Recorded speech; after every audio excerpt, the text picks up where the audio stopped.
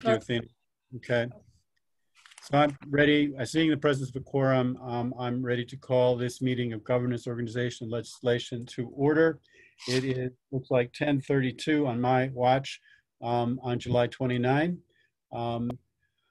Pursuant to Governor Baker's order of March 12, 2020, suspending certain provisions of the open meeting law, this meeting of GOL is being conducted via remote participation, and we are being recorded. The first thing I want to do is make sure that we all can hear each other.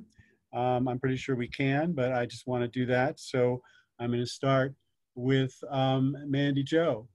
Present. And Pat. Present. And Lynn. I'm here. Okay, and Andy. Here too. All right, so everyone is here and everyone can be heard and can speak. We have a minutes taker, Emily Reardon, present, which is great. Thank you again, Emily. I want to bring your attention to the agenda. As you know, Paul has been invited and he's accepted to come, but he cannot make it until 11 o'clock. So I'm going to put off that portion of the agenda, or at least most of it, until that point. He will come at 11 and we can pick up with that at that point. Notice item number 2. I want to make sure you're okay with this, and in the future this is what I would probably do, but I want to make sure you're okay. I did get from CRC a bylaw on wild animal acts, and it had been vetted by CRC. They'd gone through it, and it seemed appropriate to me, but I need your input, to simply send it immediately out for legal review. So when it comes back, it then comes to us. We look at it one last time, and then we can send it on to the council, rather than having us look at it, then sending it off to legal review, then coming back to us. So that's what I did. So I took that upon myself. If you don't want me to do that, you should let me know. But in the future, normally that's what I think I would do. Let's have the lawyers look at it. If it's been vetted already by one other body, in other words, if another council committee has looked at it and given it a thorough review, then it seems to me that makes sense then to send that to the attorney. Then it comes back to us for one final look, and then it goes to the council.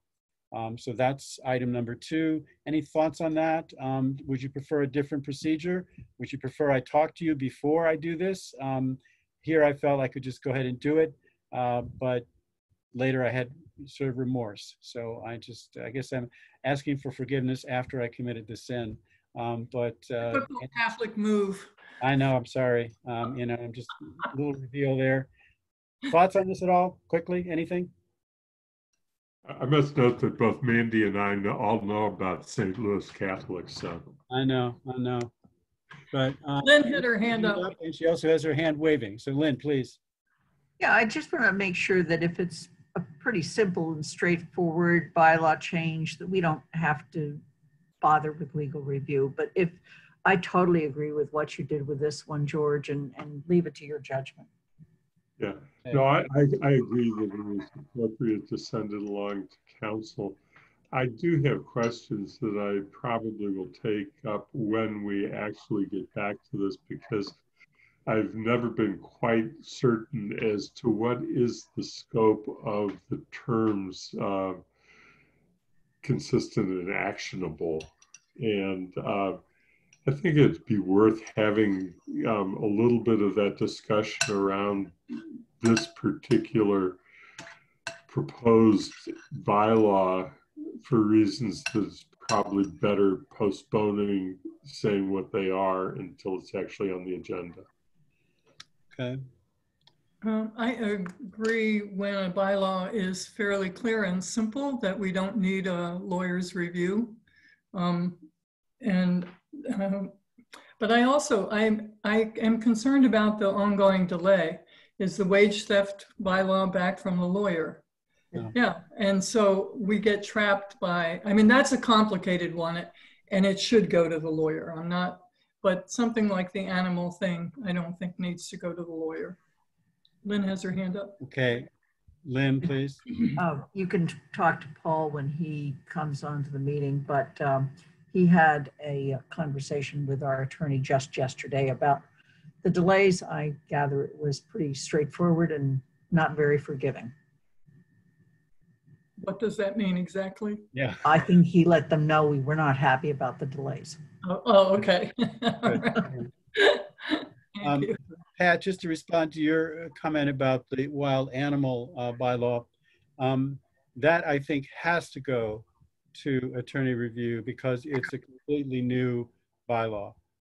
It's not even it's not like a slight change. It's the whole thing it's obviously based, I assume it's based on other models elsewhere, but Yeah. I don't think so that would have to go, it seems to me, to attorney review. I'm not even sure here, I'm not even sure I agree with Lynn on this, because I know when I speak to Paul, his view is everything goes to the attorney. Now, he may modify that. I may be misinterpreting what he's told me in the past, but he pretty much has been adamant that you should run everything by the attorneys for a final check. Now, so he might want to weigh in on that.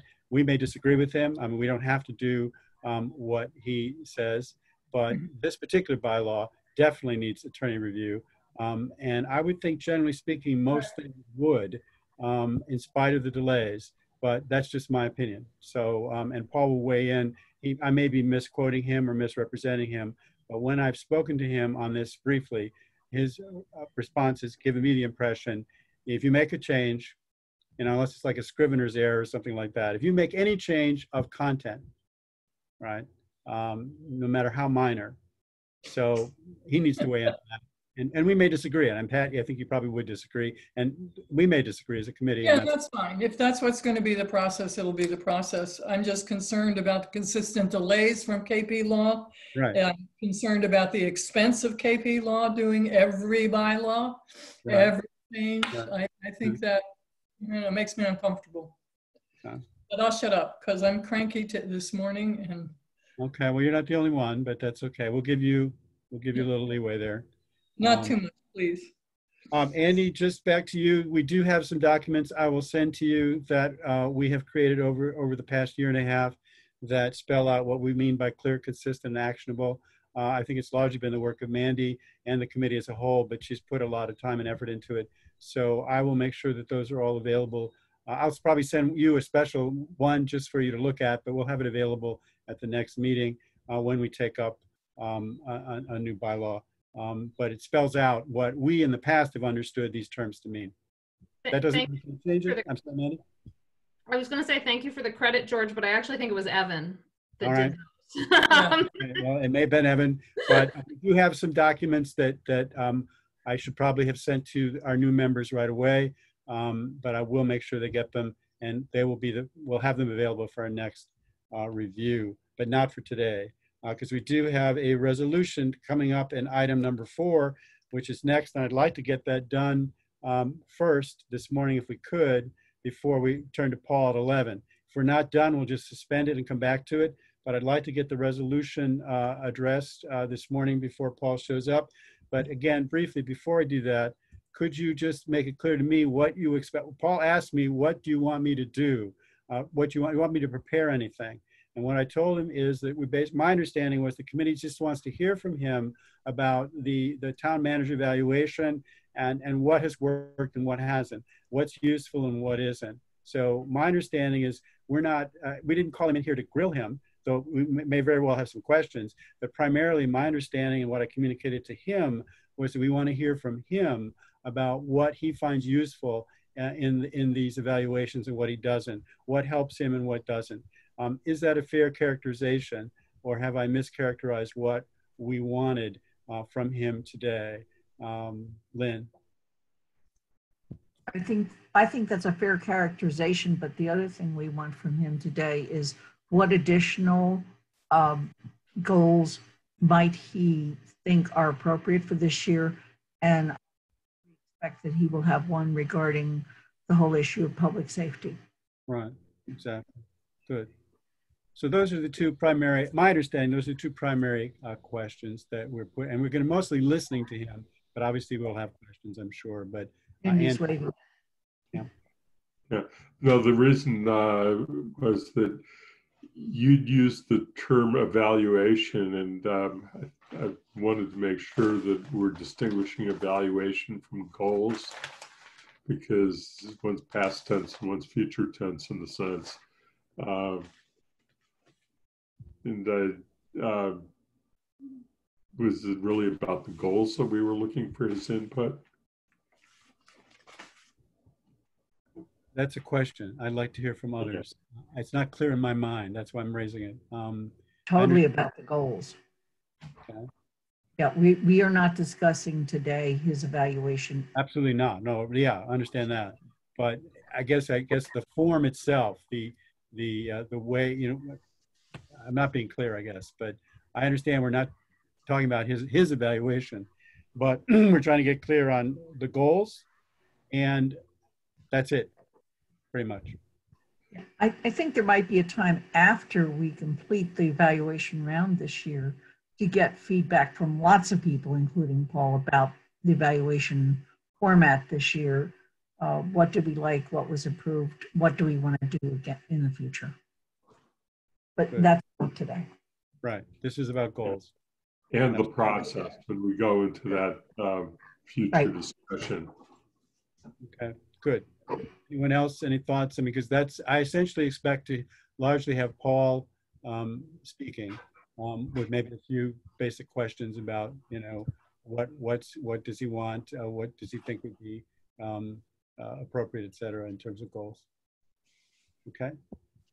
All right. Can we turn to the resolution regarding Holyoke Soldiers Home and whether this resolution is clear, consistent, and actionable? Again, somebody remind me of the sponsors. Does anyone recall? I should know, but I don't. Who's sponsored? Mandy Jo and myself. And Is there Mandy Lynn is, I think, Dorothy Pam. So Mandy, My emails. Lynn, and Dorothy. I believe those are the three, although there were many counselors interested in seeing this, especially Yeah. there's the resurgence of COVID there. So I have two questions, a question and a comment. I'll start with the question first.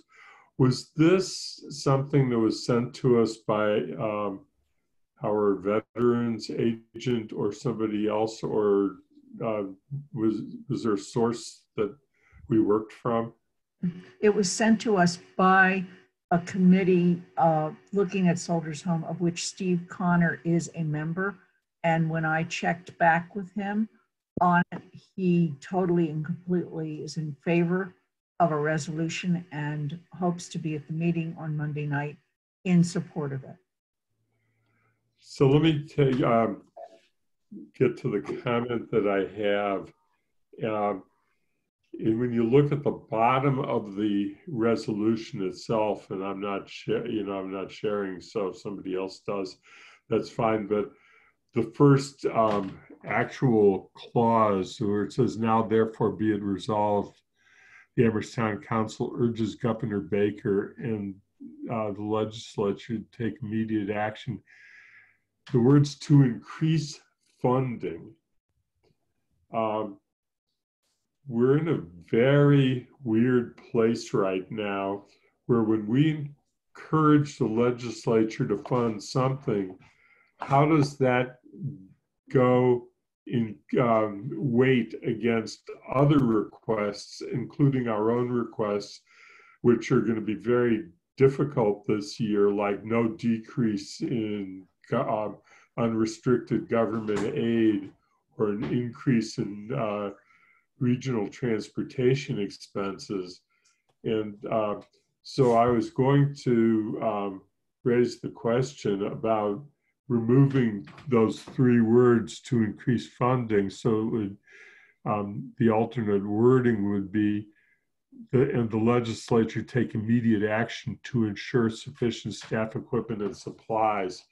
While you may need new funding to do that, and that's a fair reading, it doesn't put us in the position of saying, we want funding for this, and how does that compare with our other funding requests, which we are making as a town and serve direct town interests.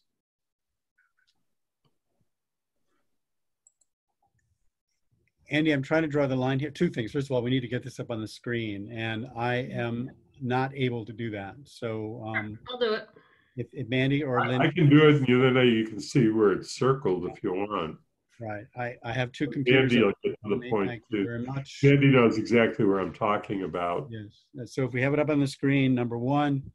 Number two, is this actually, this sounds like a content discussion about the message itself, not about whether it's clear, consistent, and actionable, unless you're raising an actionability question, but I don't see that here. So just a question for the committee, is this actually something relevant to our charge?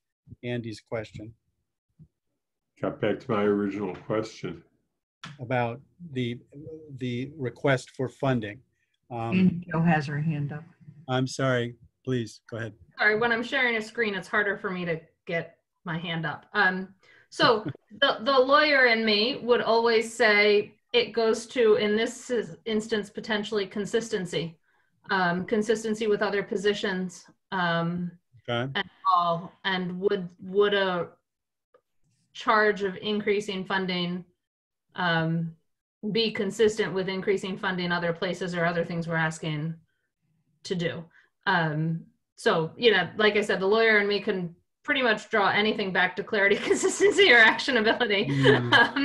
As a sponsor, I would be totally fine with removing those three words. I don't know about Lynn as a sponsor either, but I'm fine with removing them. I do understand, Andy. I see it as, I'm hearing your question as, is this competing for other asks we are making? And that's something that we always have to balance off as a town. But I'm fine with removing that if it makes people more comfortable, because when you say to ensure sufficient staff, equipment, and supplies, you're basically implying funding. So take it out. I don't see any other hands. I have something to say, but I want to see if Pat or anyone else has anything. Go ahead, George. Given the content of this resolution, which it makes clear that the main problem has been, in fact, the lack of funding, it would seem to be odd at the end to not put that in. I mean, in other words, to take it out would seem a little strange given the content of the resolution, and that it's basically saying repeatedly you've made promises to fund this and repeatedly you've not funded it. Therefore, we resolve that you should, you know, how would it be? Basically resolve that, you know, you take action. And it would seem that, in fact, given what the resolution says, what is being resolved is that you actually give them some money. And how you figure that out and what it competes with is a whole other issue. And it obviously will compete with a lot of other things. It's probably the reason it's never been funded in the past, is because, let's be honest, perhaps the veterans here don't have a strong advocacy group, or they don't have the clout that other groups have in Beacon Hill. But so I would actually be reluctant to take the language out from just the point of view of the nature or the content of this resolution. Seems to be basically about, we're asking you to spend some money that you've promised to spend in the past. And to take it out here would seem to go against the actual message that this resolution is presenting. So I would be reluctant to take it out, though I acknowledge that Andy's right, that any request for funding in this time, that's true, even that was true even before COVID-19, right? I'm sure. Yeah, go ahead. I disagree, George. For me, just me individually, when we're asking them to take immediate action to ensure, that feels stronger to me than the previous language. So just a difference of opinion there. Okay, all right. Any other thought? I'm sorry. Yeah, I also just want to mention that this isn't a Eastern Mass versus Western Mass issue. The Eastern Mass Soldiers Home is much better funded and equipped. And I think we need to stand up for our part of the state. But I agree with Pat. The statement is very strong when just the way it's now stated. Well, the sponsors seem to be open to making this change, and I'm not going to, I made my point, but other comments about the resolution, the language, etc. Any observations, concerns? I think Mandy actually has had a look at this. She actually did put it in the proper form. Which, thank you for doing I that, Mandy. tried to find a typo or something, but failed.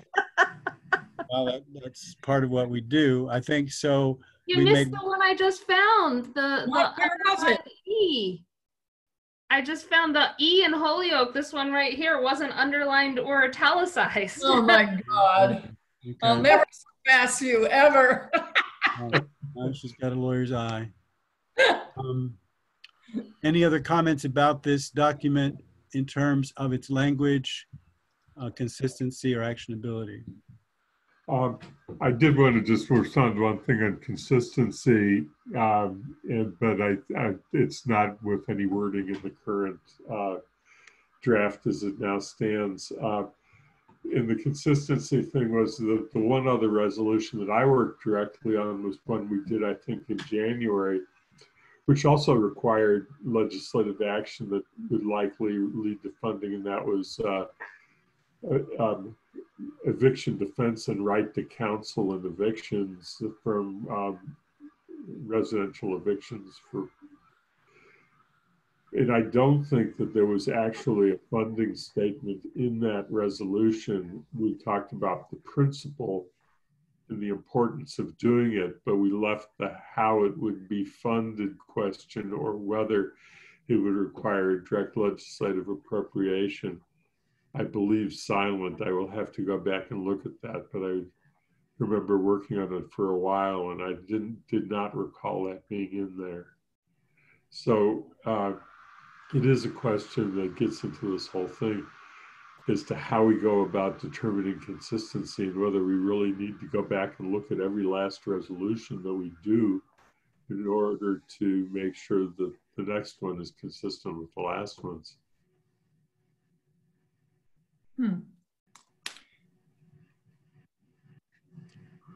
Any other thoughts, comments? Because otherwise I'm ready for a motion. I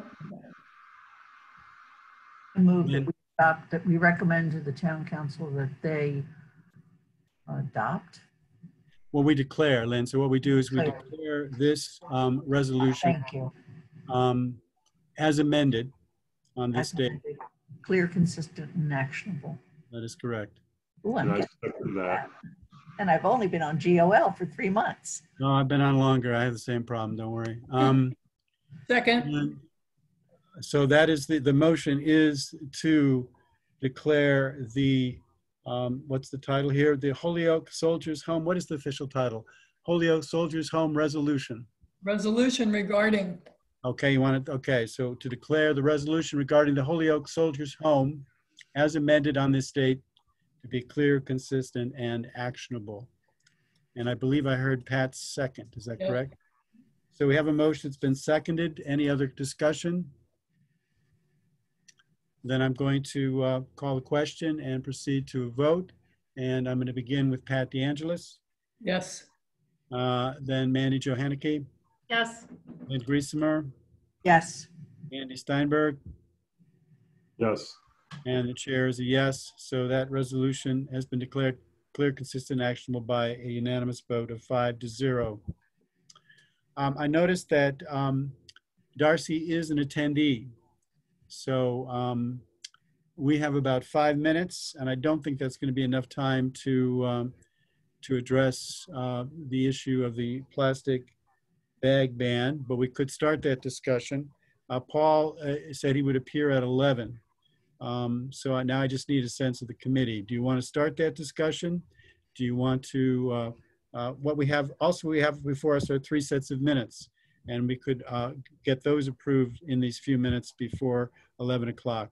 I don't see how we can start the discussion on the plastic bag ban at this point.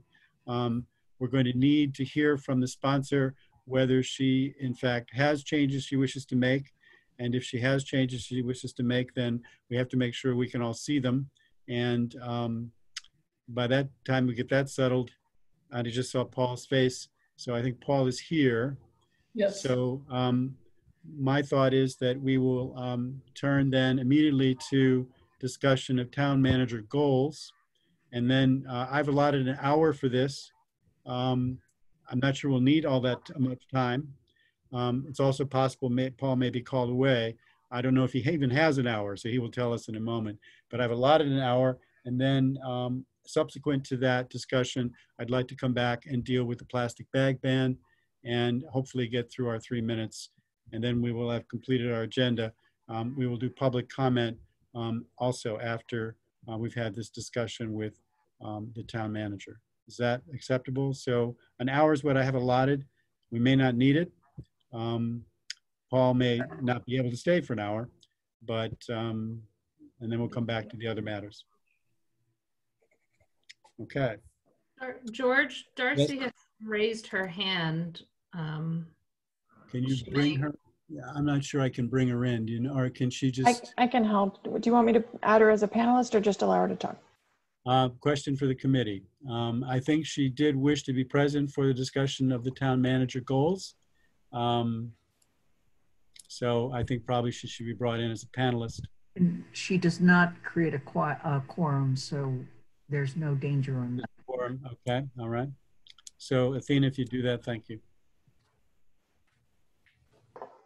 She'll be in and right here. Okay. So Paul, you can hear us, I assume? Yes. Unfortunately. Just kidding. Thank you for coming. And I think as you probably heard me babbling there, we've allotted an hour. We may not need that amount of time. And as I mentioned to you, I think the other day, basically the committee has invited you here because we'd like to talk to you about goals and to get some input from you about the goal setting that we've been doing, what has worked, what doesn't, what you find helpful, what you find useful. I think also there's a question about potential new goals and helping us perhaps identify some of those. So does anyone on the committee want to add anything before I ask Paul to respond? Any particular way you want to, question you want to raise beyond just getting his input on the process and also the goals themselves going forward? Anyone? So Paul, I don't know if that, yeah. Darcy, you have your hand raised. You need to unmute. I just wanted to mention that, you know, one of the subsections of the goals in the current goals is climate action. And I was on the ad hoc committee the last time. And so, you know, we had a lot of discussion about the climate action goals. So for the next version, it did occur to me that it might make sense for this committee to just get input from the ECAC about how the goals might be updated. And we do have an ECAC meeting today, on which it's on the agenda. So I just am putting that out there that might be a place where you could get input about whether the goals should be updated and how. Okay. So Paul, without further ado. So Pat, Lynn, and Darcy were all on the ad hoc goal committee last year. So we've had this sort of a conversation like this previously. And I think the tension is between having a set number of, a handful of goals that are easily recognized and that anybody could articulate. Those are the goals for the organization. That's where that's what the council is saying. What are the goals for the organization? I note that the superintendent has basically 5 goals that he could tell you, implement the dual language program and do these, so those types of things. And then there's also the tension. So there's that sort of big picture thing, and then which should be the town council's major goals, and then those get implemented to the town manager, and then they flow technically to the budget process and developing the budget to support the goals, and then also the staff so they align their activities with the town council's goals. And then there's another piece of it, which is the town manager's performance, which, under the superintendents, when they look at it, they have a sort of a standard of performance that they sort of look at. But it's not articulate, it's just a separate thing. And so I think we've sort of have a hybrid model because in terms of what we've created. So we have 7, I think, major categories, but within each of those categories, there's it can be from 4 to 12 things underneath it. The other tension we had is these sort of broad-based goals versus what were called SMART goals, which are measurable, that you can say, did he do this or not? Check. Those are what, and performance goals, you look for things that, produce this document. Did he produce the document? Yes. You check yes, you get a check plus for that. Versus, make progress on something. What does that mean? Well, we don't really know. So if it's not quantifiable, it becomes judgment. So I think when setting goals for the town manager, the council should be thinking about what it really wants to do. And I think what's the most valuable thing from my perspective is for the council to say, these are the big things we want to focus on, which I think we did last year, actually. Of course, everything gets on 2 issues with that. One, it didn't happen until January. And then secondly, you got a month later, gets upended by the pandemic. So, we did make progress on a lot of the things. So I think that's, it was I think last year's goals were a better document than the previous years, but they still have a lot of specificity in them. So, and I guess one of the things I would pose to the council is that you saw my written report to you, which I did in response to your written goals. And in some ways it felt absent of, separate from what was really happening in a lot of ways. Because I was trying to align my response in that written document directly to the goals document. So from your point of view, I guess the question to you is, does that goals document that I produce give you a picture that you feel that you can judge the performance of the town manager? Mm-hmm. Andy has his hand up. Please go ahead, Andy. Following up a little bit on what Paul said and some thoughts that I had. So I'm going to really cover 2 topics in my comment, but I'll first go to the whole question of what COVID-19 did in both requiring the entire town government, including obviously our manager, immediately pivot and address a critical issue that needed attention. And that, of course, was going to take time and might affect other things that were in the goals previously.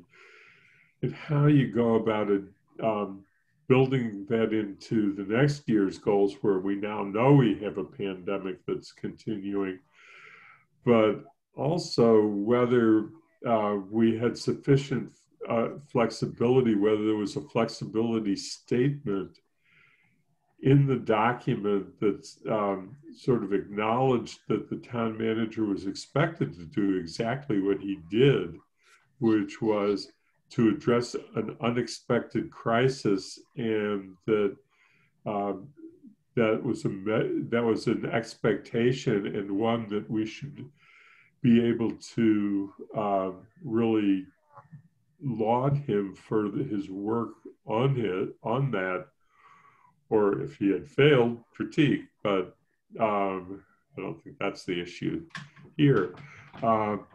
So there's the question of flexibility and having some kind of clause like that, which then, of course, got into as I was thinking through that issue, whether the council needed a process that would allow it to consider making adjustments to goals mid-year if there are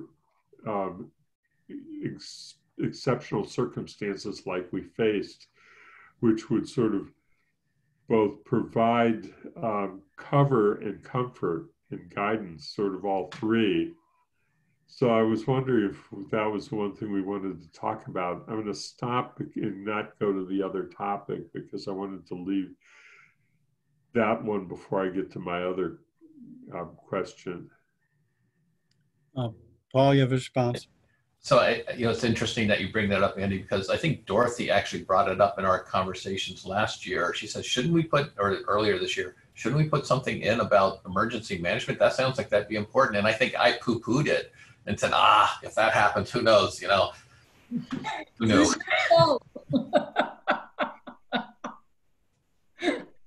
Doing radio for lack of foresight. But Lynn, you have your hand up. Yes, thanks. I didn't know if I was on mute.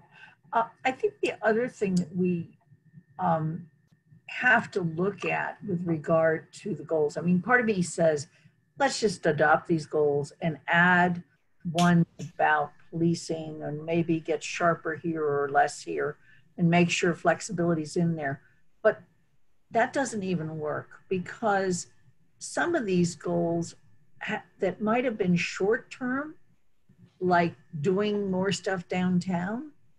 I mean, right now we're just trying to rescue downtown. Whether or not we build something on the common is the furthest thing from our minds. And so there's a financial aspect that comes along with the emergency aspect that kind of takes major pieces and just puts them on hold.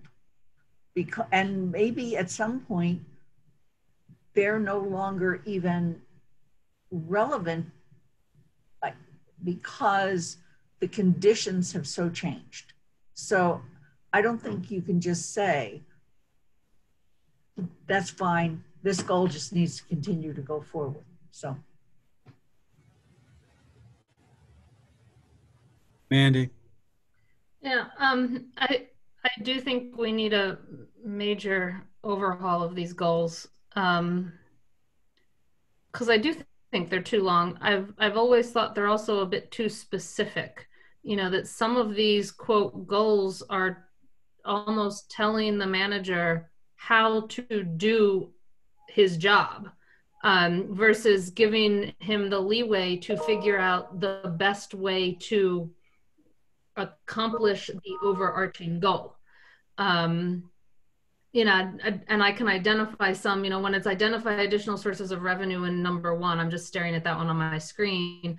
3D, seek grants to support town goals. To me, I don't even see why we have that in an important goals document. To me, that's just, something you do as a worker in town is, as an executive is you seek grants, you seek money, you seek that. Why do we have to set forth it? And to answer Paul's question in reading his response as it goes to these goals, it's almost a checklist that that felt like it didn't give him the ability to pivot almost. He had to pivot for the COVID, but it's like, okay, well, I've grabbed the 3 climate action documents. Okay, well, I solved that goal. Now I don't have to do anything with them because we were so specific versus giving in a goals document more leeway to say, here's what we want accomplished, figure out a way to do it instead of indicating how to do it too. So, and then there's the whole COVID thing. And I do think we need to just cut things out and be realistic and say, there's a lot going on. And because of where we are, certain things, as Lynn said, aren't even reasonable to expect in the next year because of the economic situation and everything going on. And then other things, it's just too long. You're not going to be able to accomplish it all. Let's give a full guidance on what's the most important stuff for him to focus on. Andy, your hand is still up. Is that residual or do you have a further comment? Well, I was partly just responding to what Mandy just said, but also just so I can put the other topic on the table. I do I agree that the length of the goals and the specificity is a question. There's sort of a history behind a bunch of this stuff. And of course, you ask my former select board colleague, Alyssa, and she'll give you the entire history. And that's a question that's always out there, because the town manager that she worked with 10 years ago didn't do something is not a reason that it needs to be in a goal now. But in any event, it is something that I think is a good point. So I agree with Mandy. The other thing that I wanted to put out there is that as I have read the goals in the last couple of years, and I was not involved in the goal setting process for 2020, what struck me was that there's duplication between the council's budget process of establishing budget guidelines and the document of the goals themselves. And fortunately, I realized as we were developing the budget document for this last year, that there was enough consistency that it wasn't really problematic. But it seemed like it was a duplicative document, and that the finance committee ought to be having a role in looking at the financial sections. And then it's a question of, why are we doing this twice? Shouldn't it be in the guidelines document for the more specific kinds of things? And shouldn't the guidelines are the goals be a little bit more specific and be a little bit more in alignment with the process that we've set up for the budget? So I started doing some playing around with it today, but it was like an hour before the meeting, so I didn't get far enough to have anything to share with you about it, as I started suddenly realizing that I needed to grapple with that issue. But that was the other thing that I wanted to put out, is that we need to sort of think through the financial part of the goals and how that relates to the rest of the budget process, and not create two levels and too much confusion. And I don't know if it was a problem for you, Paul, but that's why you're here, to give us feedback. No, I think that ultimately, and we may not get there all at once. I think the fact that we're talking now is really helpful, that we're talking in July versus, December last year, is really helpful, because I think they do interact, obviously. And I think the harder piece is for the council to say, these are our major priorities. And a lot of them are sort of operational things, like be strong fiscal management and stuff like that. But I think the one that was different last year was the climate action goal, and that was significant as an articulation of the town council of its goals for the year. And that has said, okay, this is where we're going, because there was, there's unclarity. There was not clarity on that prior to the council establishing that, I think. I still think they are separate documents, but they certainly should be in alignment.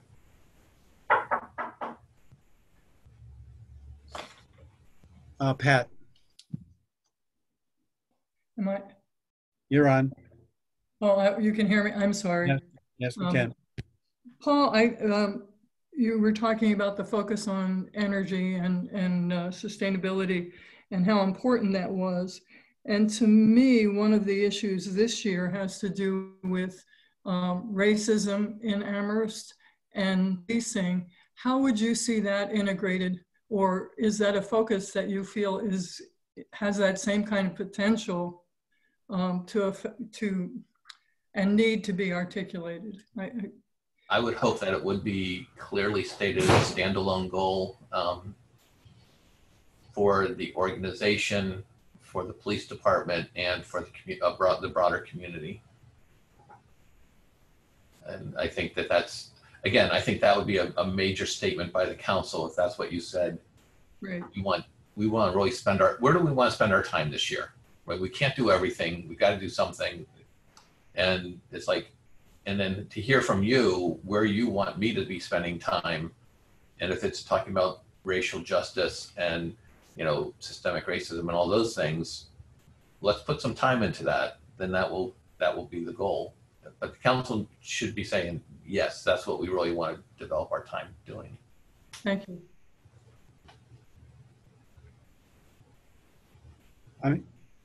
Lynn. So one of the possible ways to think about this is that we work for the broad statements.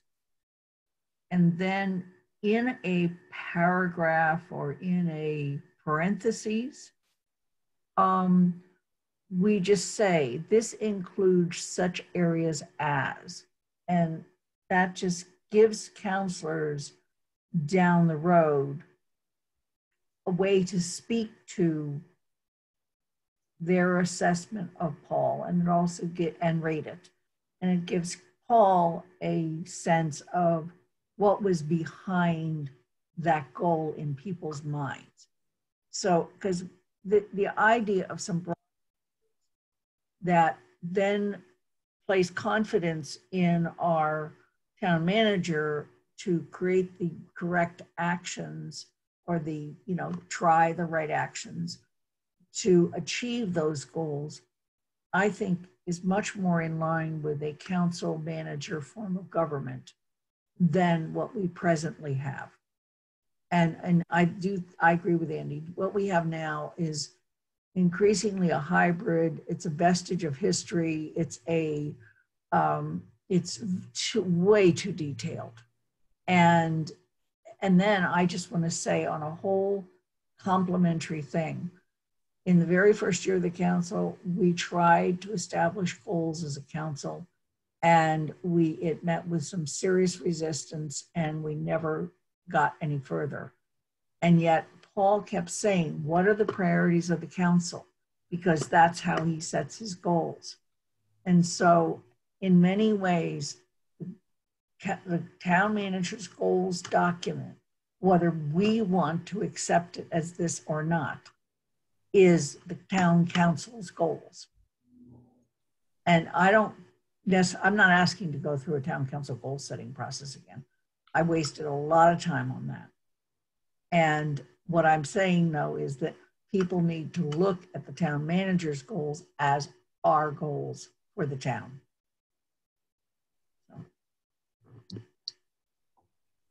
Darcy has her hand up. Darcy. Yeah, am I unmuted? Yes, you are. So I just wanted to let the committee know that because of the fact that the town council, you know, tends to be out of the loop of what's going on with the Energy and Climate Action Committee, for, you know, no fault of ours, we just don't know what's going on there right now, but there is going to be a presentation at the next town council meeting that will give the council an update on the municipal vulnerability preparedness process timeline and the ECAC progress toward putting together a climate action and resilience plan. And so I think this group will have more of a picture of what's being planned so that you can incorporate that into the goals. If you want to use that as a framework, or if ECAC makes recommendations to you about that, it'll probably be based on that, the information that you get in the presentation next Monday. I have two more hands up, but I'd like to speak just briefly myself before, if it's okay. What I'm hearing here is two different sort of models. One's a checklist sort of, and one's a roadmap. And what I'm hearing is that, and please correct me both, Paul and my colleagues, what's most useful to Paul is a roadmap, which is a set of priorities, a set of, broad, goals. That's what I'm hearing. I may be wrong. In other words, maybe what Paul really would like is more something that's more of a checklist. This, and this, because we can actually say, well, he did it or he didn't. And if he didn't, maybe this is why, because it was out of his control, whatever. We can actually, right? But the broader ones perhaps are more useful to him in the sense of this is where we're supposed to be headed. And I'm supposed to try to find ways to get us going in that direction. Then we evaluate him at the end of the year. Given these broad goals, given this roadmap, did he move us in the direction we wanted to go in or not? And what we have right now seems to be a kind of hybrid, and it may be impossible to get away from it. That's what we're struggling with, where we have these 7 sort of broad goals. So here's where we want to go. And then beneath that, we have some rather specific, sometimes very specific items that you can literally check off or not. So that's the 2 models I have in my head. Maybe there's a better metaphor, a better way of describing them. And one of the questions is which is the one we want as a council? But that's intimately connected to what's most useful to Paul as the manager. A set of broad goals, and then he tries to figure out ways to execute them, and then we evaluate him on that. Or a set of, more like a checklist. So he looks at it and he goes, okay, I got to do this, I got to do this, I got to do this, I got to do this. And off he goes. So 2 questions, I guess. One, to the committee, is that a fair description of sort of the 2 possibilities, and the hybrid is the 3rd? And perhaps first, though, to Paul, and perhaps he's already stated this, and I'm just making him state it again, what's most useful to you? A roadmap or a checklist or a hybrid? Well, I'll answer first. When the council articulates a specific goal, it has incredible power. If you say, we want the town to focus its staff and financial energy on addressing systemic racism in our organization, that would have incredible weight, right? But that means a pretty big focus of a lot of people on a certain thing. And then, and again, if, I think that part of a checklist is a lot easier for me because I can meet those terms pretty easily, typically. But the most powerful thing is something with, I can tell my staff at a staff meeting, here are the 3 goals that the council really cares about this year. And we're going to talk about them every time we meet. These are the 3 major things that we're thinking about. And you could say we want more budget transparency, whatever. It could be a million. You could come up with lots of different options for this. Addressing climate change as in the forefront. Making actual movement on making our capital plan workable and reasonable. I think there's a lot of different options available. Last year, we talked a lot about economic development. That was a hot topic at the time, and now it's a totally different animal that we're talking about. We're still going to be talking about economic development. So bigger issue items that I can articulate to anybody who walks in off the street that these are the primary goals for the town. And sometimes they're only 1-year goals. And that's where I think the power comes from. The idea of saying that do we have a balanced budget or not? I don't think that should be in a goal statement. That should be expected, I've lost track of order here. I've got many hands up. I think Mandy was next, but I apologize if I've got the order wrong here. But Mandy, and then I think Lynn, and then Pat. It's Mandy, Andy, Pat, and then me. Andy, Pat. Mandy, okay, Andy. Let's go. Let's start with 2. Mandy, please. I support the broad goals, not the checklist. I think, we're hiring a CEO. CEOs should be able to figure out how to meet a broad goal without being given specific checklists, and should be given the flexibility to do it how they best think is proper. So, yeah, I liked Lynn's suggestion of broad goals with, instead of A, B, C, D, E's afterward, maybe just a written paragraph that kind of sets forth parts of those A, B, C, D, E's, but is not specific checklist type things, that gives the manager more of a way to look at what the council is thinking instead of specific actions. Okay. Andy. Yeah, I'm going to pick up in a second on exactly what Mandy said, because I was going sort of with my thinking on one particular issue. We talked about one example of something that blew up this year and required a lot of attention, and we wanted our town manager, our CEO, to pay attention to it and do what was necessary. The other was all of what happened with racial justice, and that was allowed community demand, but there were aspects of that community demand that were making us uncomfortable because we thought that it was counterproductive to the long-term goal.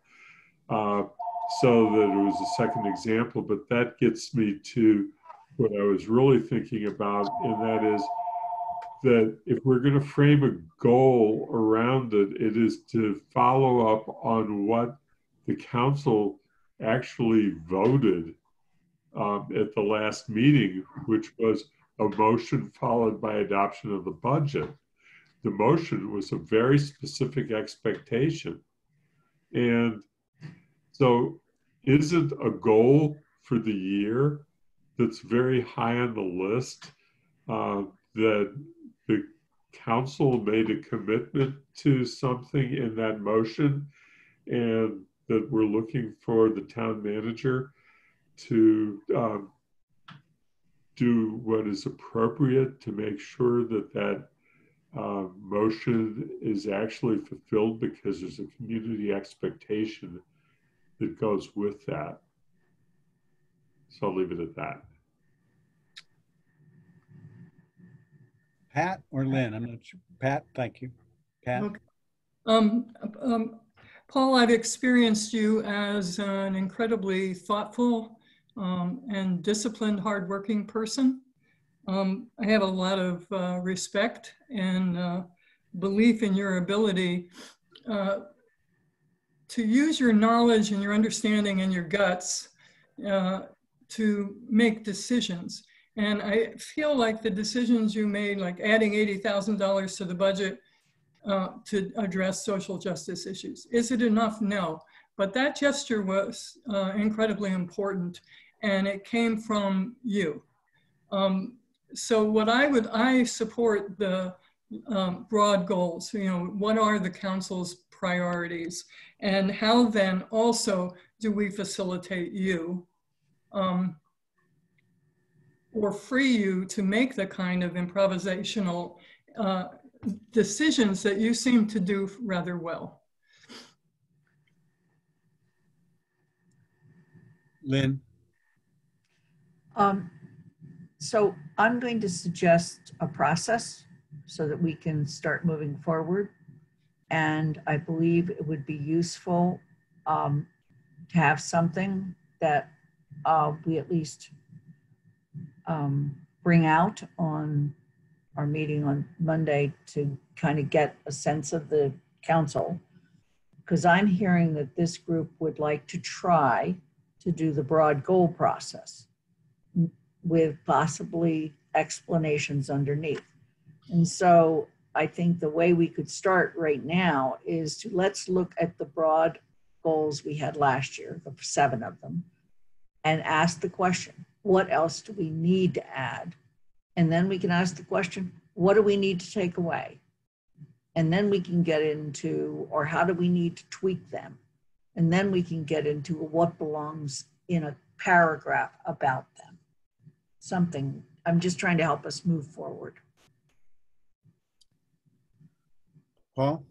So I think one way to measure whether a goal is successful is if you can, like, if you can articulate it yourselves, is the counselors should all be able to say, here's what we're focused on this year. These are the 3 things, 6 things, whatever you choose.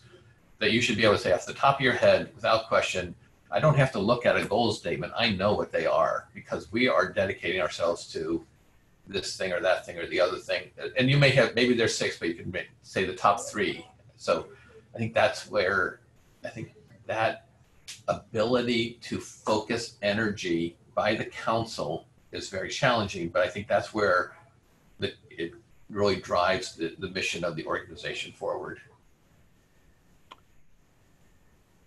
I want to be respectful of the town manager's time, and I also want to hear from the rest of you. My feeling is that we have a lot of work to do as a committee, and a lot of, and we've been given, I think, some very good suggestions today from Paul and guidance. Is there anything further that people, questions they have for Paul specifically? But I don't see why we should keep him here any longer. It seems like right now we need to, in a sense, begin the process of thinking about what Lynn has posed to us. And what Paul has phrased nicely is basically what do we want to make the key items, and then getting that to the council at the next meeting, at least to give them some idea of what we're thinking. So it sounds like that's our job now. Are there any specific questions people have for Paul related to that task for us? Or is there something else that you wanted to bring up that we haven't touched on yet? That's just a question, and I see 2 hands. I see Darcy has her hand up. Darcy. I don't have a question for Paul, so I don't want to keep him if we want to release him or you want to. I just have a comment, a question basically for the committee, and that is there a problem with the way the FY20 evaluation went that would cause you to want to change it from its more hybrid nature to this broad question format? I guess I don't, I'm wondering what the issue is. Well, I think we've been talking about it for the last 30, 40 minutes.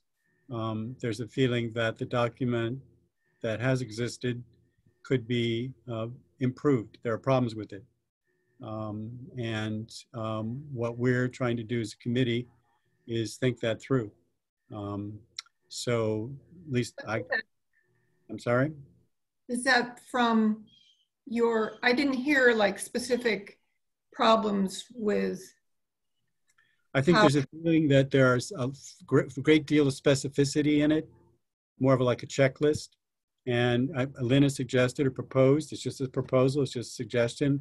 We're going to talk about it, I assume, in a few minutes, and perhaps more, that we focus on the major goals, broad statements of principle, direction, roadmap, whatever you want to call it.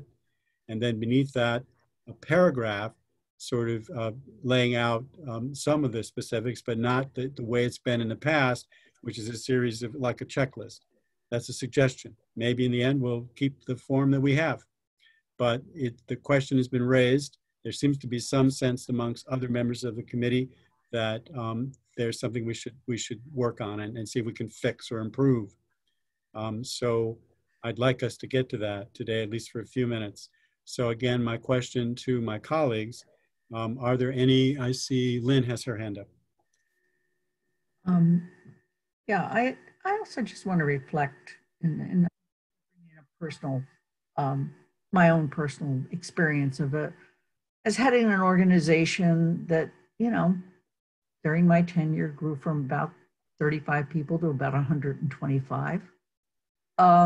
My goals fit on one page. And believe me, I couldn't have grown that organization if somebody had gotten seriously specific. So I really feel that what's happened is we have a remnant of a select board that, first of all, was considered to be kind of joined at the hip with management and has a history of maybe not feeling management was doing what they needed to do, so they got specific. And we promised ourselves that this is the year we said we were going to try to do it last year and we were not able to, that this is the year that we would like to really look seriously at how we change our evaluation process, both timeline, process, statements. And so I would like us to at least try this for the moment, see, how much benefit we get from other people on the council, and because certainly they're part of the voting body.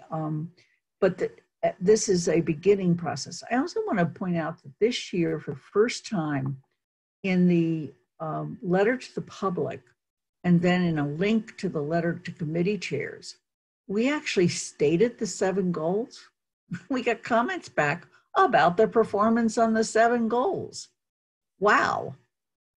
So it's like, be as clear to the public as we can be and provide the roadmap to the CEO to do the job. And tell them what we expect and get out of the way. We're here every day, every week, all the time, but we aren't the people that sit in town hall.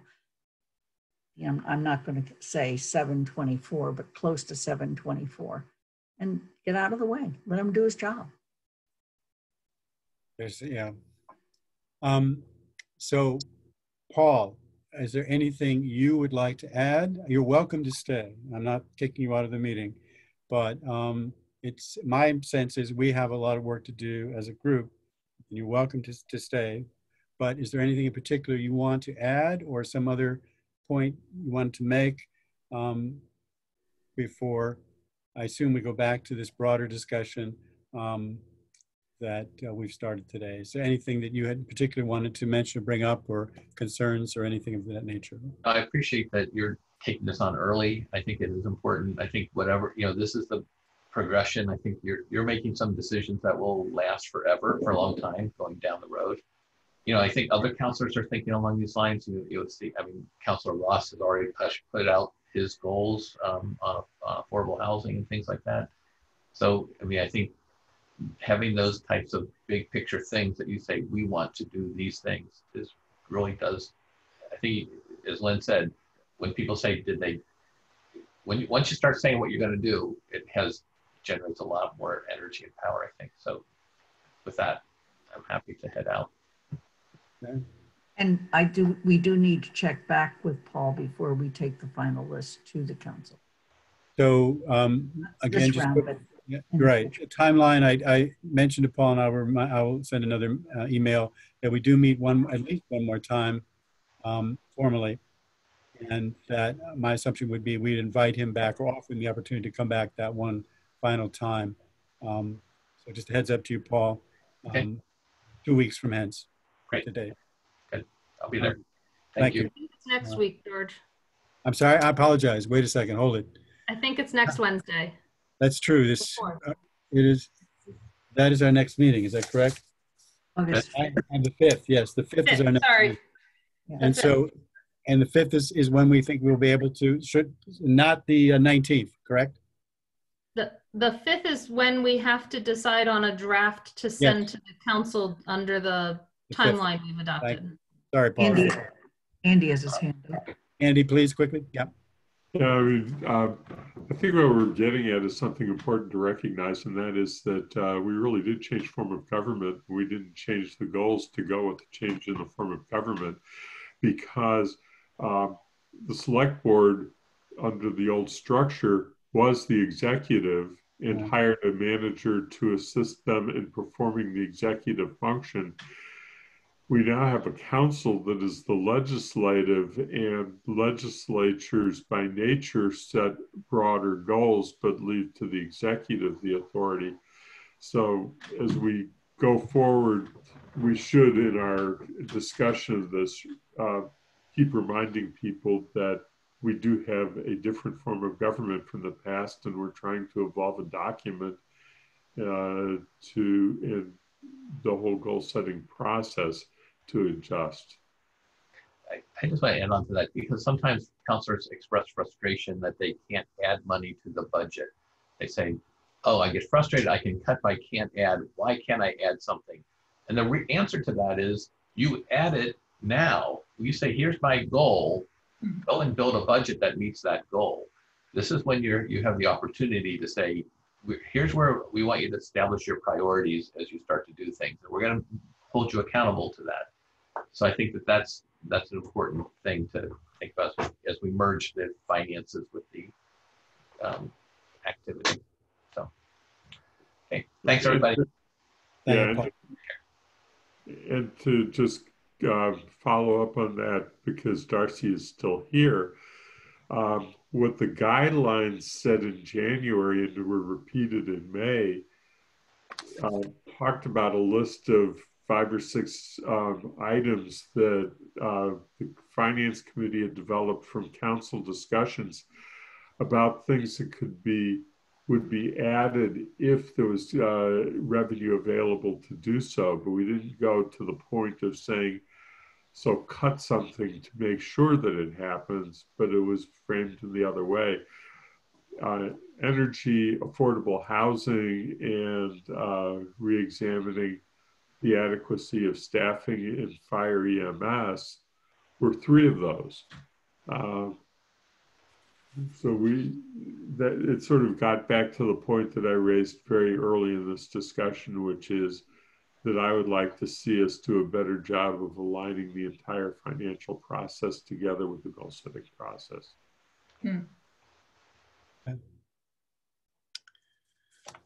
All right, according to my timeline, which is obviously not written in stone by any means and only written by me, so who knows, right? We have about 15 minutes. We could stretch that a bit, but we do have the plastic bag ban I'd like us to get to today since the sponsor is present, and some minutes I'd really like to get out the door. That shouldn't take long, but the plastic bag ban, I don't have any idea how long that will take. But I think this is a discussion we don't want to stop prematurely. So what do you all want to do? I see Mandy's hand up. So to piggyback on Lynn's proposal, we can't draft this document in its entirety in a meeting. We need to assign someone to essentially come up with something once we agree on some of the broad stuff. So I guess my piggybacking is, we've got 7 big goals here. It sounds like we're adding an 8th at a minimum, which is systemic racism. And somehow the stuff underneath each of those 7, if we want to keep all 7, needs converted into sort of a paragraph statement, short paragraph statement. So I guess one of the things I was going to propose, since Lynn has been so busy with the other half of the manager evaluation and everything, and everything else that goes along with being president during a pandemic, I was going to offer to try and do that before next week's Wednesday meeting, because we have to have something for the council next week. And maybe if we have a draft, if we can settle on the 7 or 8 main things, I might be able to come back with a draft next week that we actually have something in front of us to discuss in a format that kind of goes to what we've been thinking about. Thank you. Well, I'm always, happy to have someone step forward and volunteer to go into the breach. But in my mind right now, it's very unclear what, you've suggested you've added systemic racism. That, in fact, I have some concerns about that, believe it or not. But some kind of additional goal, perhaps. And that's 8. Do we want to take any out? Given that we're moving more towards broader goals, roadmap, fiscal management, budget, does that even need to be in there? Would you like me to put the present goals up on the screen? Yeah. Sure, if you would, thank you. I assume sustainability, climate action, that would stay. How he manages staff. I guess I'm really struggling here with, on the one hand, evaluating somebody as an executive, on the other hand, evaluating somebody as carrying out the larger goals of the organization. I think we could combine some of the long-term planning stuff into economic development, climate action, and also fiscal management. I would like to see a fiscal management goal stay, but reference the Finance Committee's budget guidelines instead of trying to redo it. If we're doing the broad goals, we can reference the Finance Committee guidelines as they're adopted. You know, I guess the stuff in long-term planning, some of it goes to fiscal, some of it goes to economic development. Maybe we can figure out a way to move that one along into sort of those other areas. The personnel management one seems basic for a manager. So if we're looking to drop one, that would probably be one I'd be willing to consider dropping. Again, I'm just going to speak, and I'm sorry, but my thought would be, but nonetheless, so I guess how does that get into the evaluation? So clearly you do want to evaluate your executive on how he manages his staff, treats his staff, et cetera. These are relevant concerns. They're not really goals. They're simply, you know, sort of, so I guess we're trying to, I'm just struggling in my own mind between, you know, evaluating him on his ability to get us to go in the directions we want to go in terms of goals, and then evaluating him on just how well he does his job day to day. How well does he, you know, manage his staff? How well, we have a goal here about town, what is it? Town council relations. So that could come out. But at the same time, when we evaluate him, surely that's something we think about, you know, how well does he work with us? Does he answer, blah, blah, blah. Same with how he manages staff. So if we take it out, things like this, where do they go? Andy, any thoughts on that? Or I have Andy's hand up and then I have Darcy. Quickly, I would just say maybe we have a goal that's like day-to-day management or something that doesn't have a lot of description, but goes to that managing per what the charter says, you know, all the charter guidelines and, you know, good I don't know what it would look like right now, but maybe that's like the last one is that broadish one that allows us to do that evaluation. Right. Andy. I think that we do need to step back and make sure, and Mandy will do this if I know, is get back to the charter. The charter had a very long list of expectations actually for the manager. Sometimes I wondered if the charter went into too much detail on it, but we probably should make sure that what our expectations are tie back to the charter.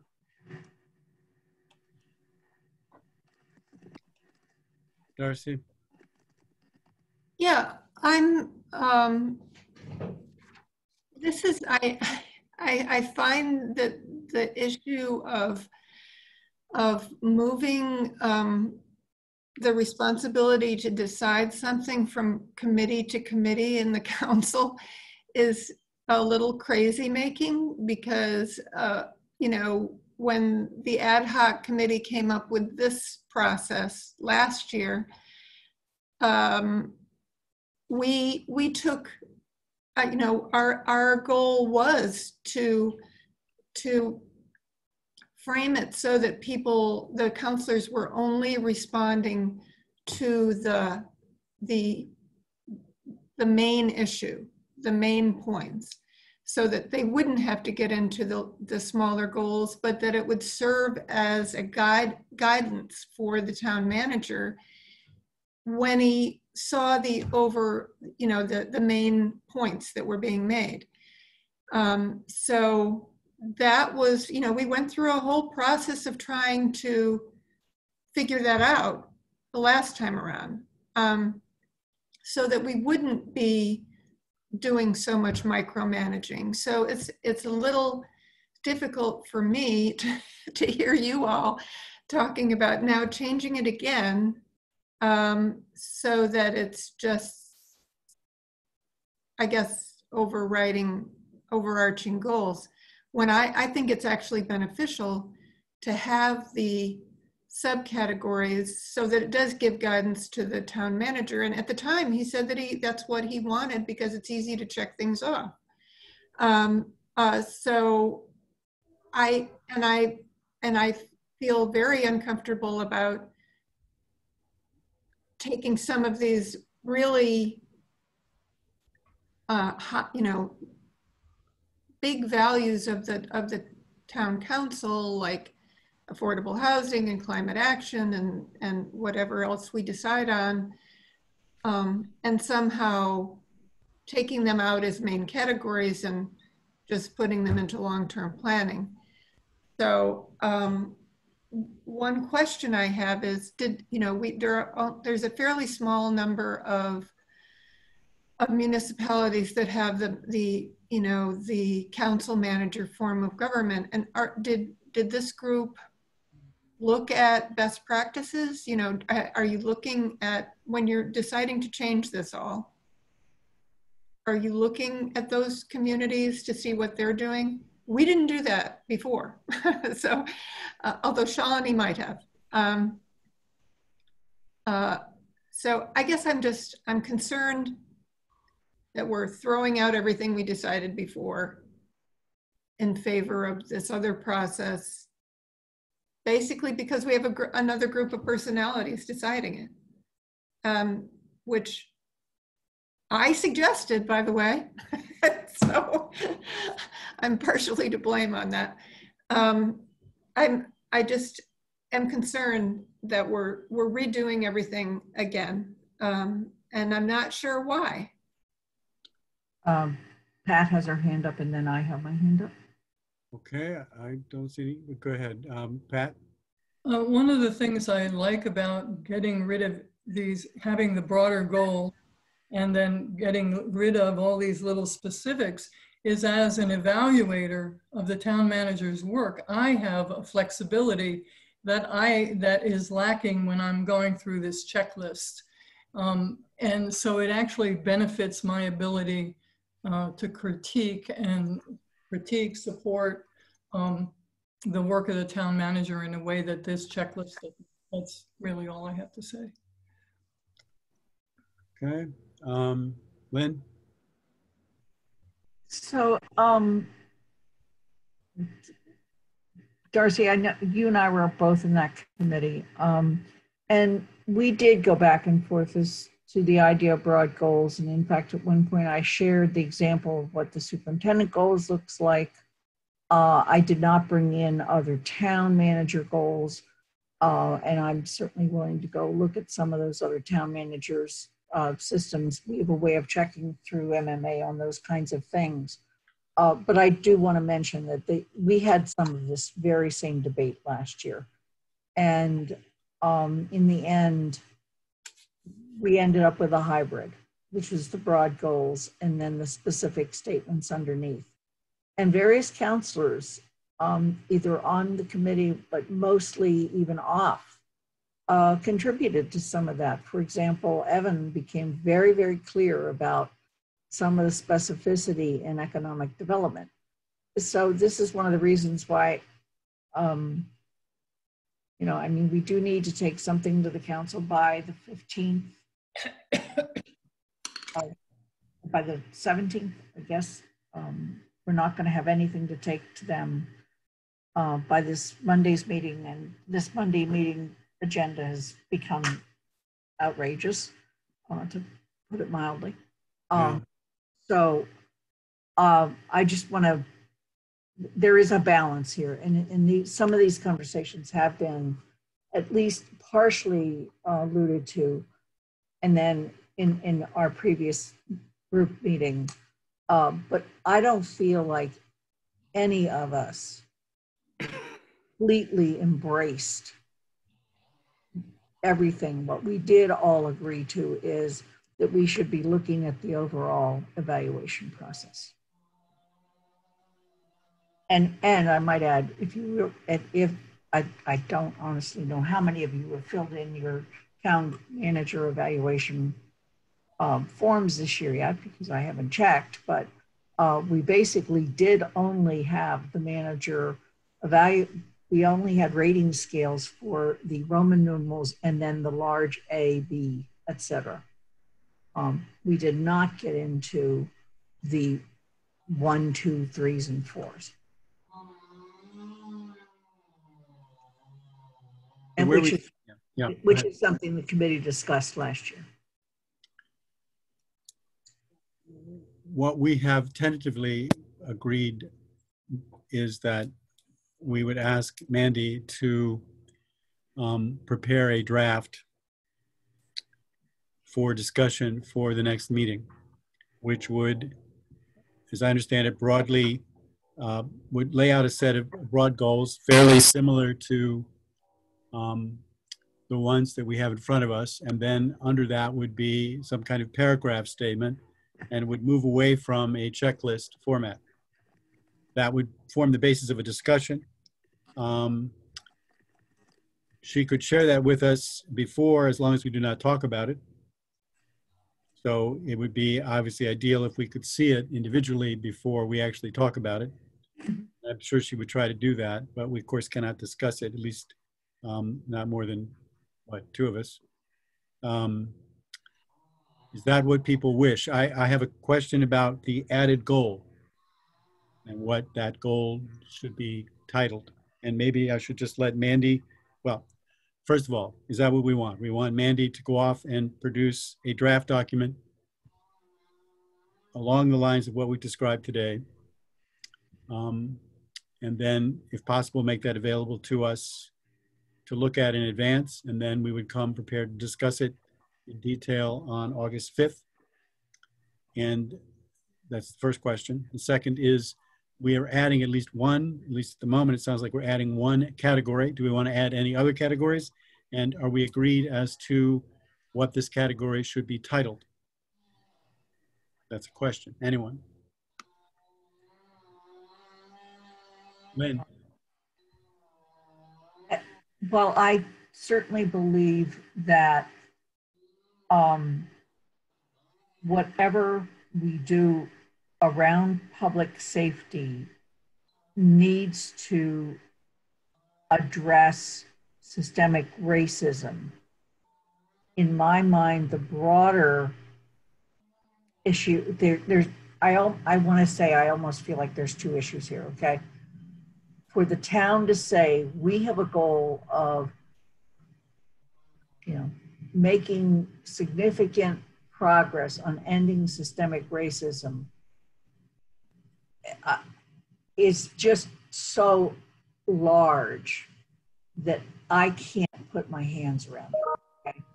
For us to say that we are going to look at how we address the public safety and service of our town so that we can, and in there are issues around systemic racism, but they're not the only issues. And now we start getting into the details and we don't have time for that. I really want to be careful that we write goals that are goals that a municipal government can achieve and recognize in it that we're contributing to the overall goal of the greater society. That's how I feel about the racism.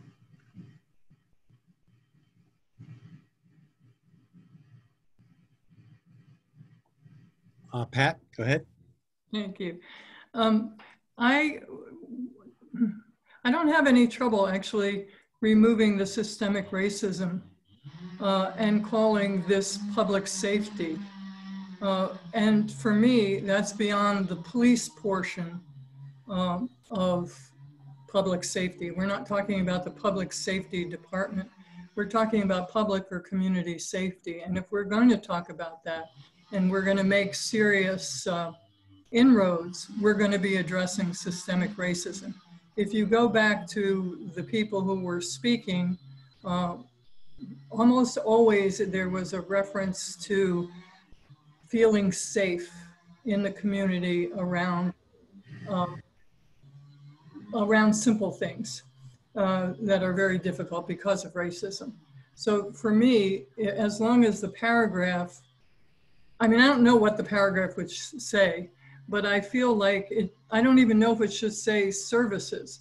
I feel comfortable with public safety, or community safety, or I think public safety would work. It works for me in many ways. I'm going to speak, if I may. Go for it. Well,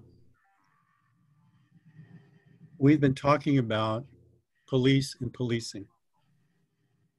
And what I understood to be the decision of the council was to freeze 2 police positions and then have some kind of yet to be defined conversation, committee, group, task force, use whatever term you like, that is supposed to report back to us somehow by January with recommendations.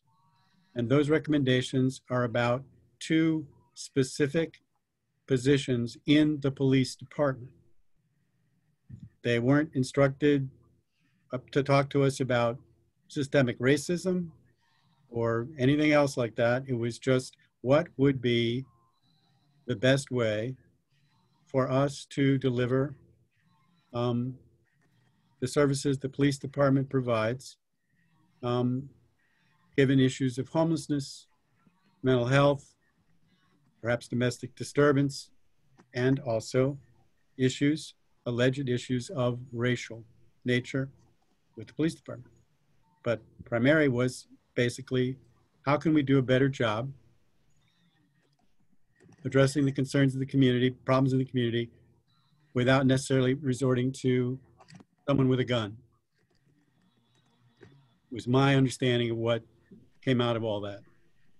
Now, I don't know how to put that as a header, but it does involve police and policing, and in that sense, public safety. I would not be happy with systemic racism as a header or title, though certainly that issue or some issue resembling it could be part of what is included. But it seems to be an issue about police and policing, specifically in Amherst, and can we do a better job? Police department's interested in that discussion. I'm interested in that discussion. I think the council's interested in that discussion. So it seems like it's a goal. Maybe we can let Mandy just sort of, work her magic and come up with something, and then we'll discuss it at our next meeting. I don't think we want to beat it to death here. Pat, you had your hand raised while I was talking. Yes, I appreciate what you're saying. I feel like you're limiting. Yes, we made a motion about looking at those 2 positions, but what we were trying to address is community concern about police actions that are separate from whether or not it's a mental health thing. We've heard from community members besides the defund 413 about Black youth being followed out of stores by police officers, young kids being interrogated without their parents there, which is not happening to white kids to my knowledge, but has happened consistently in our town. So while I agree with you about the motion and the importance of it, I also feel like for me, I see the need to somehow or other address issues of the assumptions and the reactions that a police officer, a resident, a town council member has when they look at somebody. It's easier to not be afraid of Lynn Griesmer than it is to maybe Elwood, who's a wonderful maintenance guy. Some people are scared of him because he's Black and he's one of the gentlest people I happen to know. And I would trust him implicitly, where Lynn would make a really good shoplifter if she was smart. So I really think— He's only getting away with this because we share the district too. Right. So can we move? I'm sorry, Pat. I really do. Well, that's fine. That's fine. But I think you're limiting what the issue is that we have to look at. Okay. excuse think me. we're agreed that we want an item 8. And maybe we'll let Mandy, she can certainly speak for herself. If she has she wants clarification, she can ask for it. But I think we want an item 8 that deals, broadly speaking, with public safety, which would also include issues of racism, et cetera. Do we want to add any others to this list? Because we need to move on. Do we feel somewhere in here needs to be the ability to respond to emergencies? It's embedded inside, but I think it might be in the general management kind of goal that Mandy Jo talked about.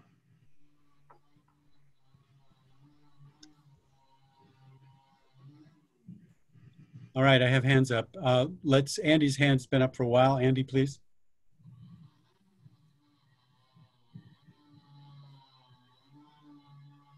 Yeah, I don't know. I think that since I put my hand up, the conversation has gone on for in a good direction. Yeah. As Mandy goes through this, we have to come back to the motion that was passed by the council. The history of that motion was that it basically came out of the Finance Committee in a fairly long discussion about how to balance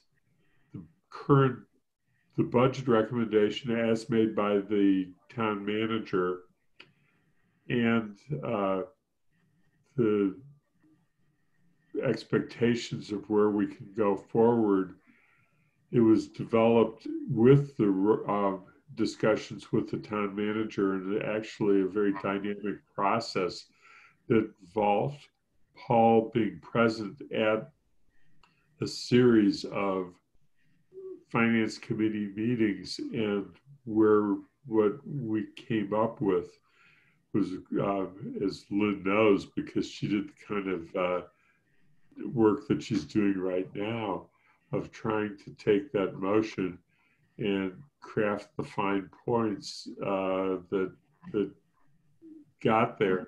It was then proposed to the council, and the council passed it unanimously.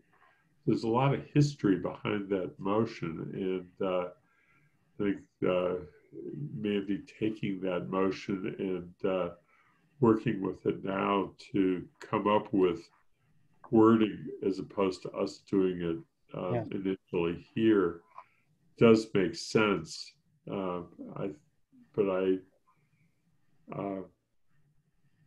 think the discussion that we've had today really speaks for itself, so I'll just drop it there. Okay. Mandy, do you have any particular questions? Your hand was up earlier, but you took it down. But since you are being tasked with this, and maybe your hand is up and I just don't see it. But anyway, do you have any particular questions or concerns about the task you've been given? I took it down. I was just going to confirm that it might be okay to try and combine some sections into other sections or move things around without actually losing the gist of the document as a whole, if that makes sense. You know, some of the things that I see in long-term planning or in these other things, as we talked about, could move to a different section as I'm drafting these things. And I just want to confirm that if it comes back like that, as I try and come up with something, that would be okay, as long as nothing's lost in general. Okay with me? I think it's, yes, my sense is, and people can speak for themselves on the committee, but I think that would be more than fine. I do have a quick question about an extra item related to ability to respond to the unforeseen or crises. I personally don't think it really belongs in this document. It's something people can comment on or whatever, but as a separate standalone, item 9, I don't see the place or purpose of it, but maybe you could work it in somewhere else. That's just my personal opinion on that. Darcy, you have your hand up. Yeah, thank you. I would like, I hope that the committee feels like they can add the words address racism to the public safety section. That's just separate from another comment that I have, which is to respond to what Mandy Jo just said about combining sections. I think it's a great idea to add the climate action to the planning section, but I would hope that it would still stay as a separate overarching goal, and that it is more comprehensible if the overarching goals are stated separately, is my suggestion. Okay. Unless there's further comment or discussion, I'd like to move on to the plastic bag ban. What our understanding is that Mandy is very generously offered to do this, and that she will make every effort to get it to us in advance, and that we will then make this a primary focus of our discussion at the next meeting. Realize we've also invited Paul, so he will be present at some point during that meeting. We'll have to decide, perhaps before we leave today, whether we want to have a discussion first and invite him later.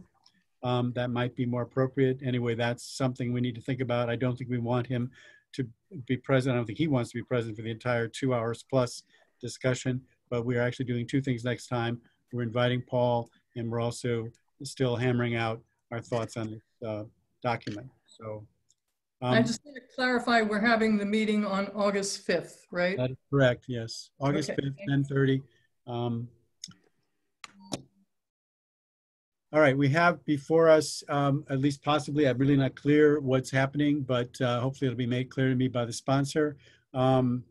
We have a plastic bag ban.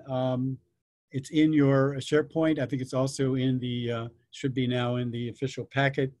The text of what we approved, or I thought we approved a while back. And now my understanding is that there's been the thought of some change. So we have the sponsor present, and so if the sponsor could briefly speak to whether in fact there is a change being proposed, and if it is, what it is, and if we could see it on the screen, would be nice. I'll be Yeah. right. I'll be done momentarily. Well, I think first we need to be clear on what the change is. This, and we need to be, the sponsor needs to tell us if there's going to be a change, and then she needs to tell us what the change is. And I assume she has the document, or she sent the document, and then we could put it up. Yeah, go ahead. Are we going to pull it up? Well, I'm not sure what we're pulling up. So, I sent Blind. you the document. What? oh, you sent it to me. Okay. Mandy Jo, do you have it? That's what I was just going to ask. Is this, Darcy, is what you want pulled up what I had sent you showing the changes you asked me about? Yes. Okay, I can pull it up. Thank you, Mandy. So the after the last meeting, I spent a lot of time thinking about the fact that one of the problems was that this committee didn't want to put into any bylaw something that wasn't enforceable. And that's why we ended up dropping the definitions of the different types of bags and so on. And so it occurred to me that, other communities that have put plastic bag bans in effect had to deal with the same issue of how to outline the types of reusable and alternate bags that they wanted to use without requiring them. And so I did find in the Sierra Club model legislation language that they used, which was, if you look under use regulations now, and I discussed this with Mandy Jo to see if she agreed.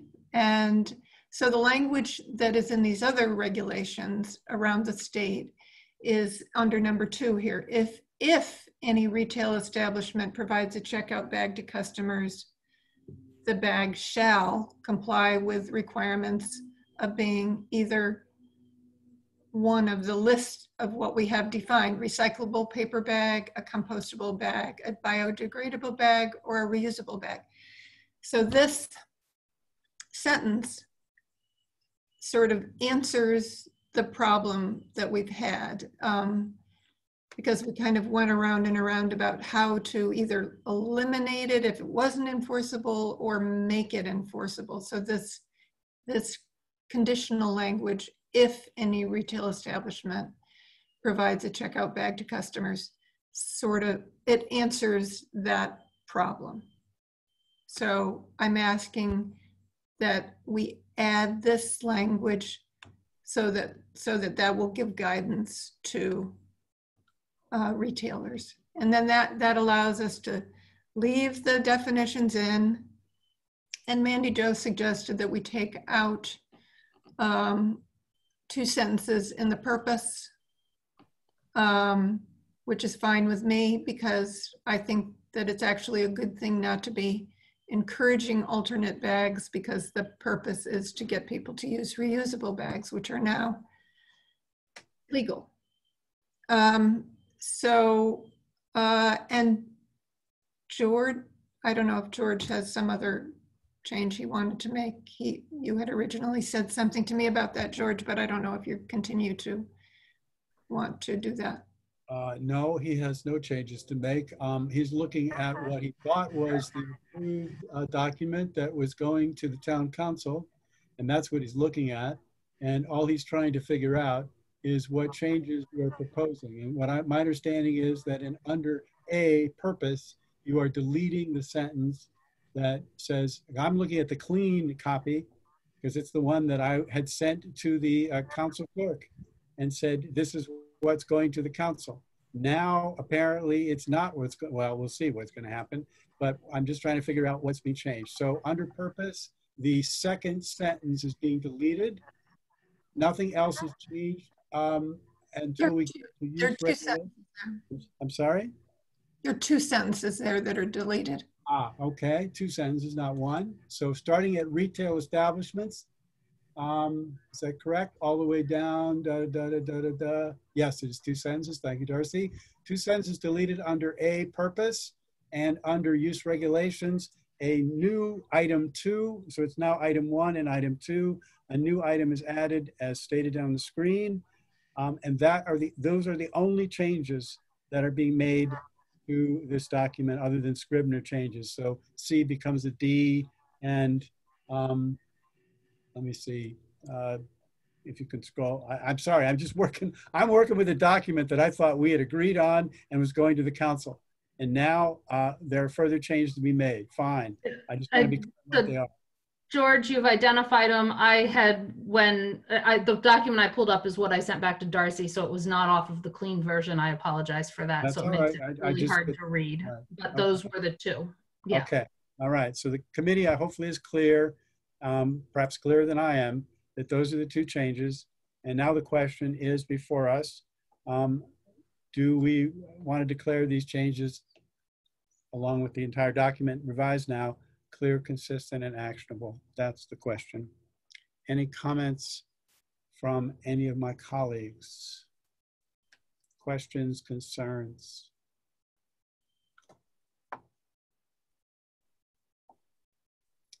Deafening silence. No, if I may, George? That can be a good thing, meaning, yes, go ahead. So I was the member of the committee that voted against this for the reasons that keeping the definitions in and putting that sentence up here seemed to not make the bylaw clearer and all. And I was, so I think what Darcy has come up with allows me to vote to declare it clear, consistent, and actionable because it does have a shall. Now those definitions have a purpose besides just being there. And all. And so I think it's a good change that she found and found from the Sierra Club and is proposing. I do have one, now that I added the numbers in, I think in our bylaws, we don't do parentheses, we do dots. So I would down here just change the 1, 2, 3, 4 to out of parentheses into dots. That's a Scrivener type thing. But. All right. Amongst my colleagues, any other thoughts, comments, concerns? Because it looks like we have now a revision of the revision of the revision, but improved, new and improved. It's hard for me to comment because they're sort of seeing it in the final form for the first time in this way. It seems like it really is a tremendous improvement, addresses everything that we talked about, but it's sort of hard to do this without having some time with the document. I'm also a little bit confused as to what ultimately went to the town attorney. Right. This has not been sent to the town attorney. Only the previous document was sent to the town attorney. Did any document go to the town attorney? I didn't think so, because we were what Councilor Dumont was attempting to do was something that had already been adopted and in force for a long time. That's so right. Right. So we'd agreed not to send it for attorney review, and you're right. I'm losing track of what's out there and what isn't. This is not out there, so it's not going to have attorney review unless we decide it needs it. So can we get sorry, this? Can we just get this sent to us and then put it on the agenda again for Wednesday of next week? I don't think that's an unreasonable suggestion. I think Mandy's argument is that we vetted this and we're happy with it, but she was not, and she expressed her concerns. The sponsor then, she worked with the sponsor and came up with a resolution to her concerns, so that just based on that, based on our previous action and based on Mandy's presentation here today along with the sponsor, it would seem that there have been no changes that would alter our previous vote, and the only change has been made that would alter Mandy's vote to make it unanimous. And the only question would be, Andy, and I understand that you have every right, if you don't see why the change was made, given Mandy's explanation, then yes, we would probably have to wait, and we could wait until next time and take this up one last time when you have a clean copy in front of you. But I guess arguing from the other side for a moment, we had no problem with this before. These changes have been made to address a particular concern that Mandy raised with the sponsor's approval. And so I think it's not unreasonable to think that, okay, we can vote on it now. But if you wish, I'm perfectly willing to postpone this until next week and allow you, I'm sorry? I spoke out of turn, I'm sorry. Yes, you did. That's all right, but yes, you did speak out of turn. So I will be quiet and let my colleagues speak. Pat. I just wanted to say no. I think that we voted 4-1 last time, that it was clear, consistent, and actionable, and it should go to the council. And there is no major change to it, really. And it would be silly to delay it. Any other thoughts? Andy's spoken. Lynn, any thoughts on this? I think Mandy's probably spoken, but she can certainly add her voice. But Lynn, do you have any thoughts? No, I'm fine. I mean, I'm also fine if we move it off the agenda, but then it won't come back up till the 31st of August. Okay. Right.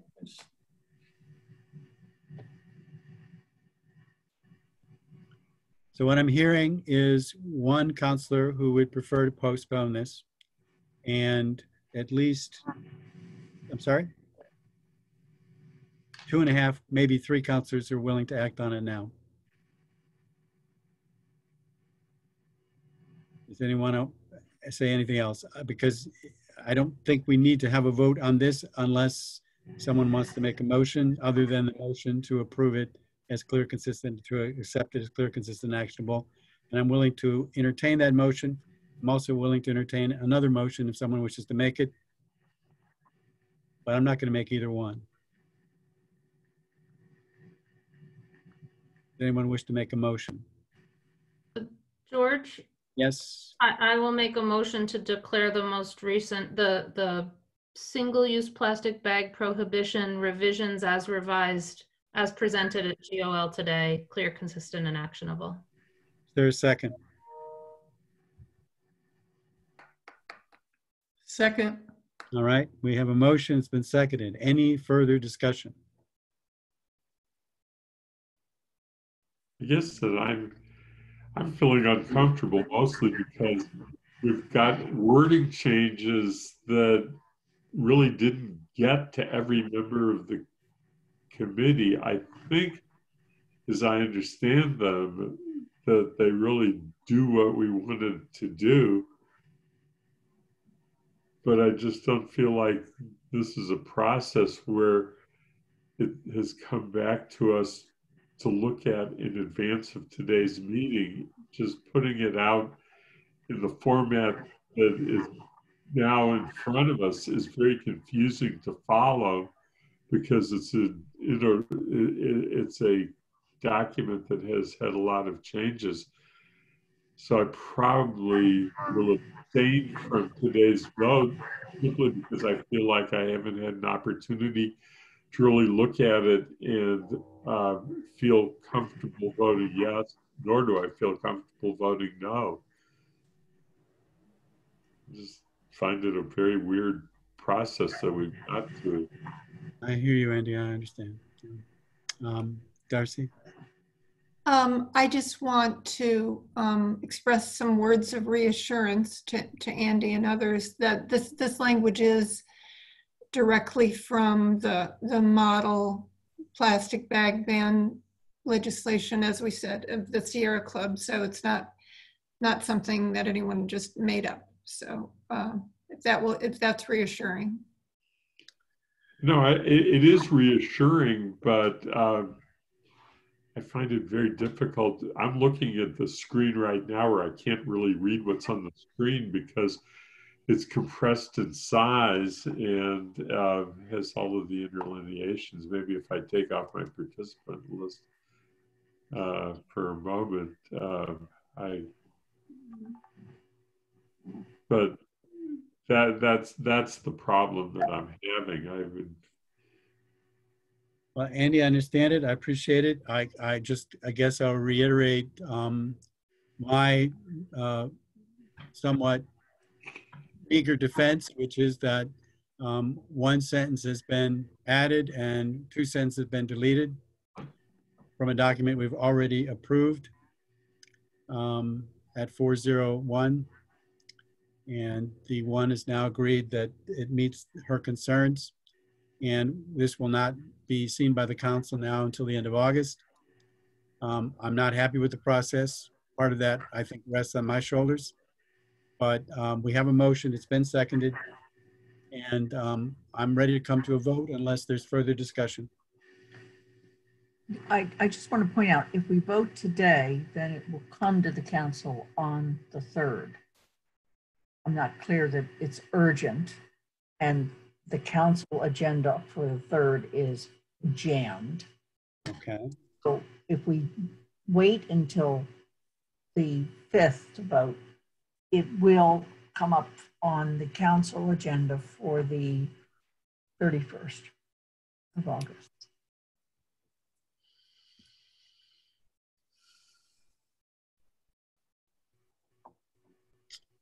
Okay.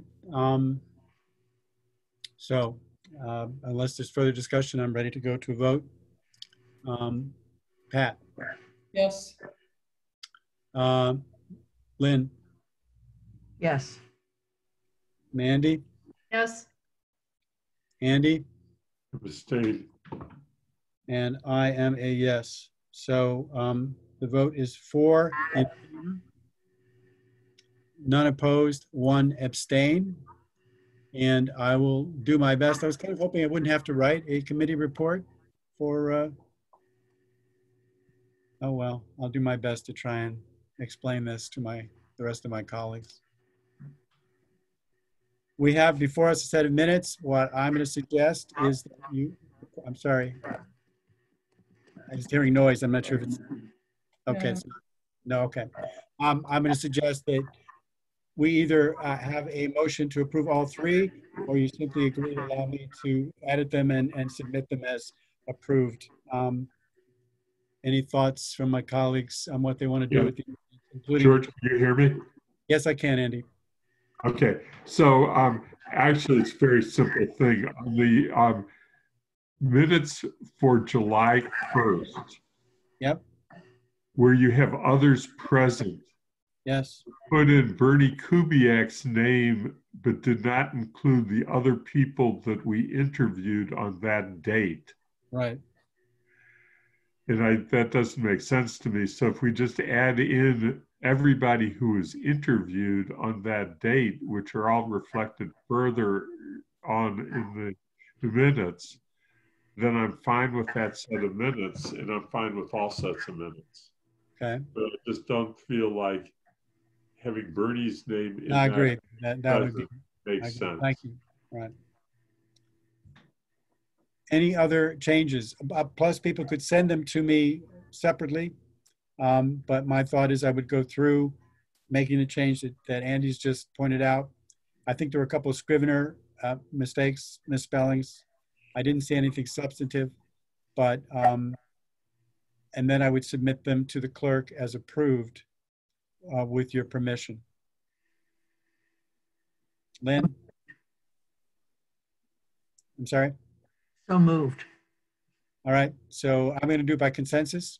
Consensus of the committee is that you may submit to me any changes you wish over the next few days. I will not be submitting these to the town clerk for at least a couple of days, but I will.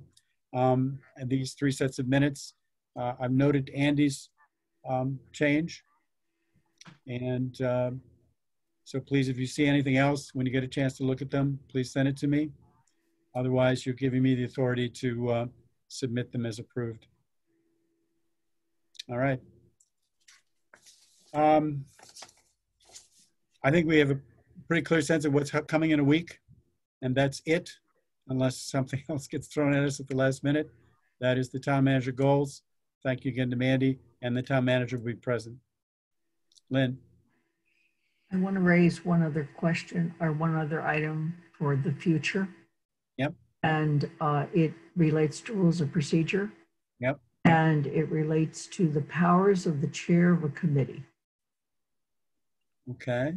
And I just want to make sure we put it on the docket so that we don't lose it. So powers of the chair. Of committee chairs. Of powers of committee chairs. Right. To be added to a future agenda sooner rather than later. Not, I take it next week, but perhaps. It does not need to be next week, but it does need to be discussed. Okay, we want to review the rules of procedure relating to powers of committee chairs. Yeah.